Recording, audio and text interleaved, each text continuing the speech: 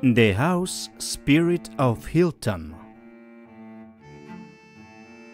Once upon a time, there lived in Hilton Hall a mischievous house elf, the most playful of all the domestic spirits in the world.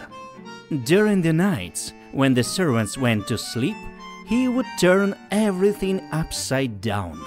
He would sprinkle sugar in the salt shakers, toss pepper into the beer, topple chairs, overturn tables, and even scoop out hot coals from the fireplaces, causing mischief to the best of his ability.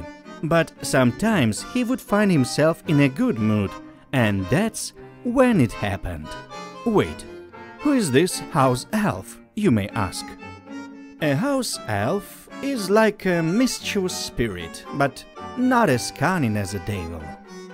Don't you know what a mischievous spirit or a devil is? Oh my goodness! There's so much happening in this world. Well, let it be known that a house elf is a funny little creature, half human, half elf, all covered in hair and with pointy ears. What I was talking about? Ah, yes, I started telling the story of how the house spirit from Hilton Hall was up to who knows what.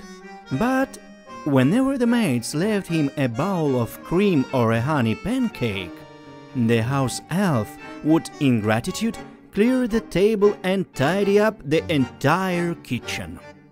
One late night, the maids couldn't sleep for a long time and suddenly heard a noise in the kitchen. They went to investigate and saw the house elf swinging on a chain of the spit, uttering these words: "Oh, woe is me, woe! An acorn fell from a branch that would become a little oak tree that would go on a cradle, where a child would sleep that would become a grown man. Who will dismiss me? Oh, woe is me, woe!" Feeling sorry for the poor creature, the maids asked the bird's keeper how they could dismiss the house elf, meaning how to make him leave the house. "It's as easy as a pie," replied the bird's keeper.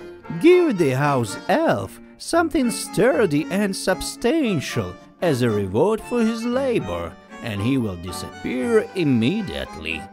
So the maids sewed a cloak with a hood out of the finest green cloth and placed it by the fireplace, waiting to see what would happen.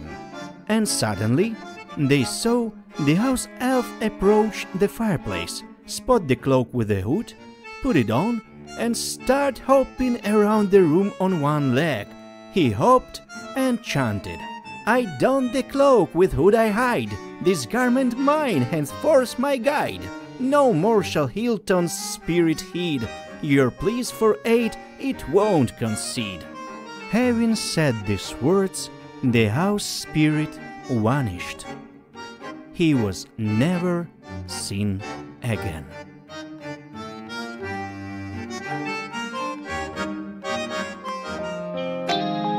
The Rabbit Reader read for you. Don't forget to subscribe, like, and dream.